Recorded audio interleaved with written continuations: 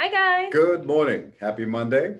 Happy Monday. We're doing our Monday morning motivational video. And this week is It's from Eleanor Roosevelt. Do one thing every day that scares you. So, what is that one thing that makes you get out of bed and that scares the crap out of you? For me, sometimes it's calling for sell by owners. Honestly, they're mean and they're rude and they think they know it all. So that's a scary thing that I try to do every day. What about you? so what the meaning actually means to me is, and it could be anything, right? It could be like she's an awesome skier, and Mhm. I didn't know how to ski before I met her. So it was one of these things. Let me do it anyways, even though I'm scared the hell out of it. Let me do it because who knows? After the whole experience, you actually might enjoy it. You might like it. I ended up liking it, right?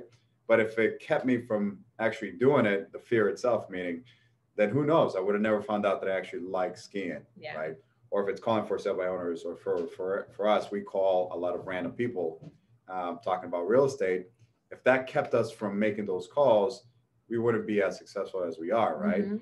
But again, that could translate into anything. So we're teaching this to our kids as well. It's like, yeah, the fear is always going to be there, but it's pushing past the fear.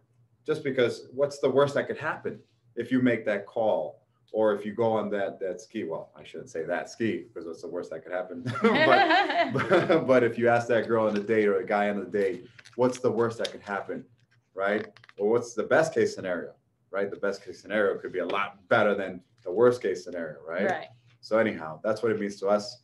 We hope you guys enjoyed this week's Monday motivation. And as always, let us know if we could be there for you. Okay, See you next Monday. cool. Bye.